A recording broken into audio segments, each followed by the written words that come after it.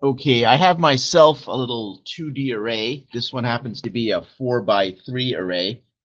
And what I want to do, just as a quick refresher, I would like you to start off by writing some code here to print the 2D array using the nested loops that we've been practicing all along.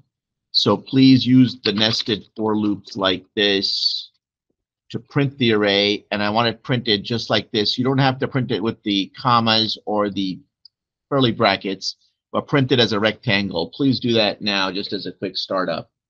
Okay, Mr. MIDI, sir, can you help me figure out what goes in here to print out this 2D array? Okay, sir, and then what's the next one? Okay, and what goes inside here for printing purposes? What's the name of the array, sir? Where should the A go? And I'm going to just pretty this up by putting some spaces in between so that the numbers don't all appear on top of each other. And I'll put a blank line in after each row is printed so that the whole array doesn't show up on a single line. So let's run this. And you can see I've got my 2D array printing just fine. We're going to take a little jump over to for each loops now. So let's look at how we do a for each loop. For example, let's say I have an array of booleans. So I'll go boolean. So let's say I have this boolean matrix right here, sorry, array right here. And let's say I wanted to use a for each loop to print these elements. Let's say I printed them one per line. So can you help me figure out what should go here? Please try to remember what goes here to print this array one item per line using a for each loop. Notice I have a colon here.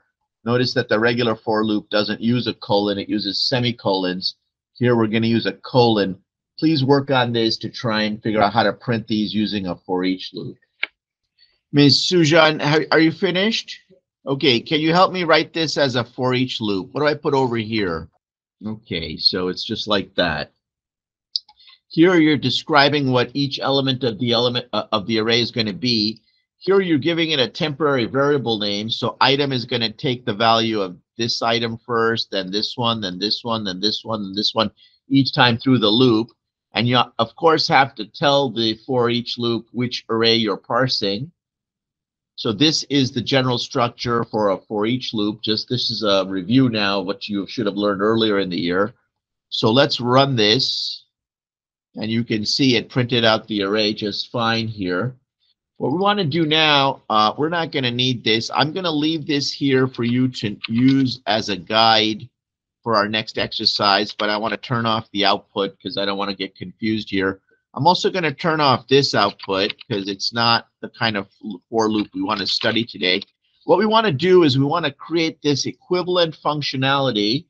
See this functionality here? We want to create the equivalent functionality, but we want to use a for each loop. In fact, we're going to need nested for each loops.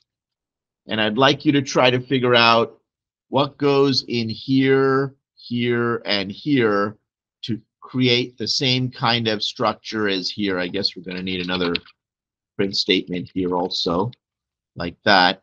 And so try and figure out what goes here. Here, here, here, here, and here. Please work with your partners to try and flesh out this for each loop. We want to just print the array the same way we printed it here in this grayed out strategy right here, similar to this. I do need to give you one hint, I'm sorry. So here, you notice that we describe what each item in the row is going to be. We say here it's Boolean. You see that, right? Each item in the row here is Boolean. Here, what's happening, just as a reminder, that in Java, a 2D array is an array of arrays. It's an array of arrays. So in the first loop, what we're really looking at is arrays. So instead of putting double here, we need to somehow tell the compiler that's an entire array of doubles. It's an array of arrays. So that's what makes this part right here so tricky. See if you can figure out what to put there. Once you have this all filled out, look at what your partner has, then run it and see if you can get it to work. This is a second hint here for you that this outer row is going to process, sorry, this outer for loop will process each row, and then the inner for loop will process each column. All right, let's have a look here. Ms. Mullen, what are you going to tell it is the first type of data that it's processing here?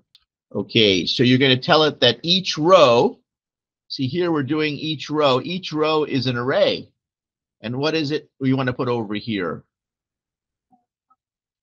Okay, and what do you want to put on this side?